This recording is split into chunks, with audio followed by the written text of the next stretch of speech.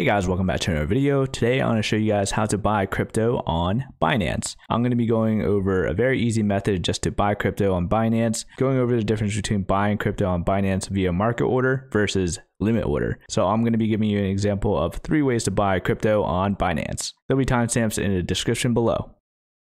Okay, so once you've deposited money into your account, go back to that credit card icon in the very center, and you'll see at the top right this yellow button with arrows pointing in opposite directions. We're going to click on that and we're going to click on buy crypto with cash. And now you'll see multiple options to buy crypto on Binance. So we're going to look for ADA or Cardano. Okay, right there.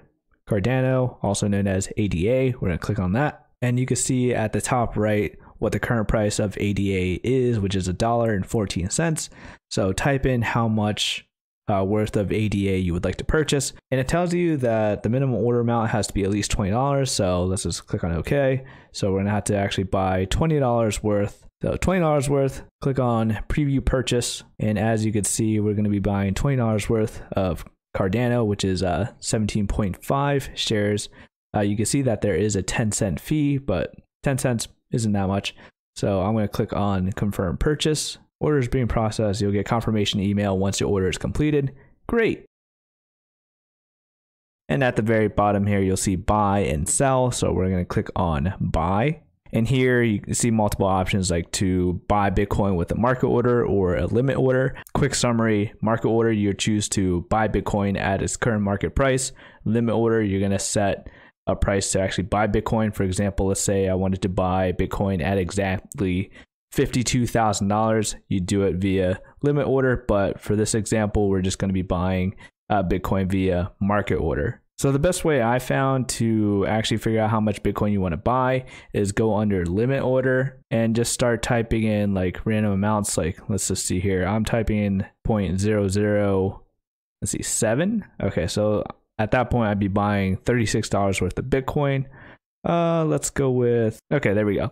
So at this point, if I buy 0.0002 worth of Bitcoin, I'll be paying around like $10.50. So let's do that. So our market order going to be purchasing 0002 is what I said, I believe. Yep. Okay. 0.0002. So you use the limit tab to actually figure out how much Bitcoin you could buy, and at this point I'm going to buy 0.0002 worth of Bitcoin, so place buy order. So after that, you back out and click on that very middle tab, which looks like a credit card button, and scroll on down to Bitcoin. And as you can see, I did buy 0.0002 worth of Bitcoin today. So right here you see BNB/US dollars. I'm going to click on that because I'm planning on buying BNB with US dollars. Okay, at the very bottom you see buy or sell. So I'm going to click on buy. You set the amount of BNB you would like to buy in addition to the price point you want to buy. Let's say I want to buy BNB for exactly $492. I'd set the limit price to $492.00. And let's say I'm going to buy 0.03.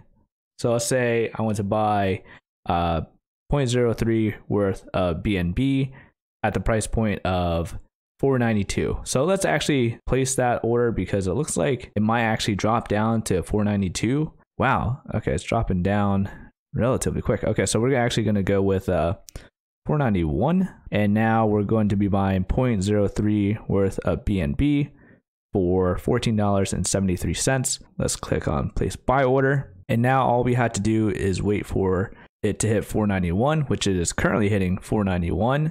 So let's see if our buy order for BNB went through. But going back, all right, we see our open orders right here. We could modify our open orders if we would like to, or we could just sit and wait to see when this order goes through. So I'll show you what the order looks like once it actually goes through. We just had to see BNB hit under 191, which it looks like it could here in just a second. Come on, there we go. Okay, hit 189. So that means that the order should have gone through. So let's go back just to check. Okay, so you see how the open order disappeared there? That means the order was fulfilled.